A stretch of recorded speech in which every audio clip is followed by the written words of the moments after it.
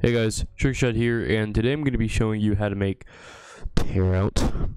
Now, TEAROUT dubstep is a heavy mix of rhythm dubstep and dubstep, which is characterized by sharp, short bass stabs, pan snares, and long screechy basses. Now, examples of these are going to be obviously Mastadon, Marauda, and other people like that, but the main inspiration that I have is MVKUTA.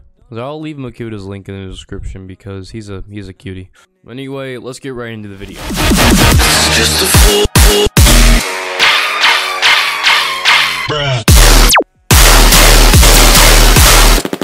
Now let's focus on the topic of drums. Now you can't really go anywhere with the drums by adding either a heavy pan snare like I did, or you can add something like a trap snare or just normal, very heavy rhythm drums. I didn't really want to go too crazy with the drums, so I just added the basic 1-3 kick and snare pattern, with the hi-hats just kind of following on that rhythm. With some things in this track are kind of like steered towards the other way, like these are kind of characterized more by rhythm, while these dubstep drums are kind of like dubstep.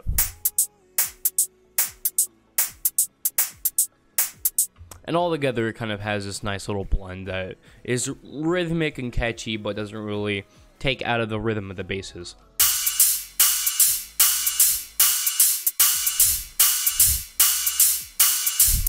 And all together, this is how the drums sound like.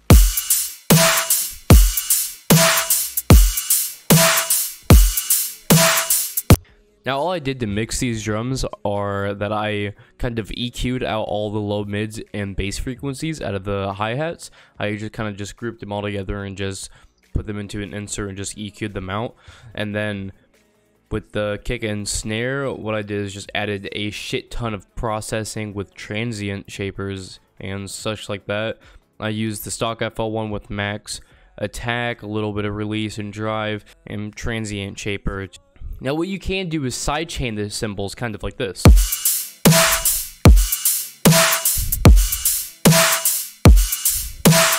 But in this song I didn't do that just because I felt like it was a bit too empty if I got rid of the cymbals. Now let's move on to the basses. MVKUTA.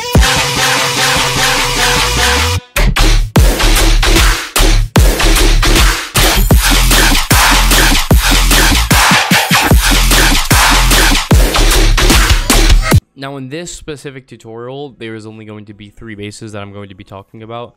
Now the first bass that I'm going to be talking about is this Marauda bass that I got from the MVKUTA Radiant sample pack that he made using basic shapes, the square waves, and just using mirror, FMing, high notching, hyperdimension, distortion, filter, EQ, delay, compression, nothing too big, combs filter, very simple.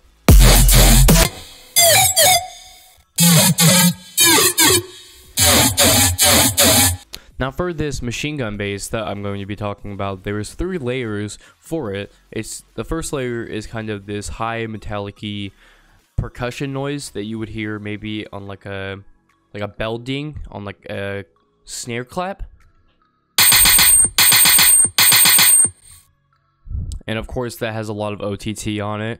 Now usually I would go differently about kind of EQing each of these out, but I was too lazy. Now for the second layer, it's an actual gunshot, which gives it the name machine gun bass. And this is how MVKUTA makes it. The third layer is the actual sound design kind of growly bass to it. Now in the end, it really gives you this amazing result that sounds heavy and very melodic and rhythmic at the same time. Now this sustain bass is one that I dragged in from a sample pack due to me reading that you use long screechy sustain basses kind of like this when making TEAROUT, so I decided to just throw this in, and it actually fit quite well. Now what I did add, I added some laser FX after some of the triplet machine gun basses. This is also from the MVKUTA Radiant sample.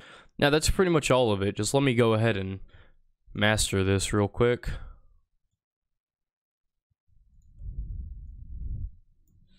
Alright, now we're good to listen. Alright, now I'm joking to an extent. I've tried to talk with MVKUTA about how to mix and master TEAROUT, and he says by mixing it isn't too much of a problem, but if you find a way to mix TEAROUT, then let me know. I'm gonna take that as there's not really a set bound way to master TEAROUT like there is with other genres, kind of like dubstep, where you can probably just add a single ozone 9 and maybe a few EQs, and you can have this insanely loud master. But with TEAROUT, it's just a whole bunch of clipping, in my opinion. But anyway, this is the final result.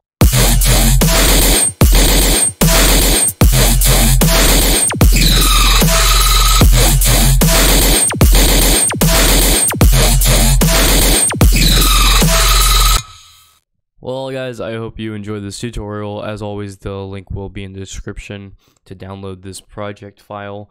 If you liked the video, make sure to like, and if you're new, then subscribe. It'll be really appreciated. I'm trying to get myself to 2,000 subs. At 2,000 subs, I have some sample packs and some preset packs planned, so expect those. I'm also going to be leaving a link to the Serum Pornhub skin, because a lot of people apparently point that out in any sound design video that I do, so I'll go ahead and leave the link to this for you guys to download. Anyway, that's going to be the end of the video. I'll see you guys later.